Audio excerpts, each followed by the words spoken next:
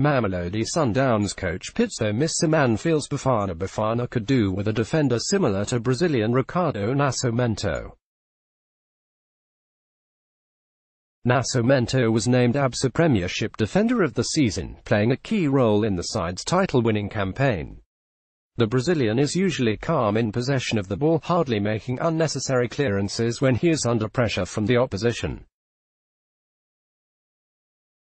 He plays from the back and can also play those long balls up front when he spots a teammate making a good run into a dangerous area.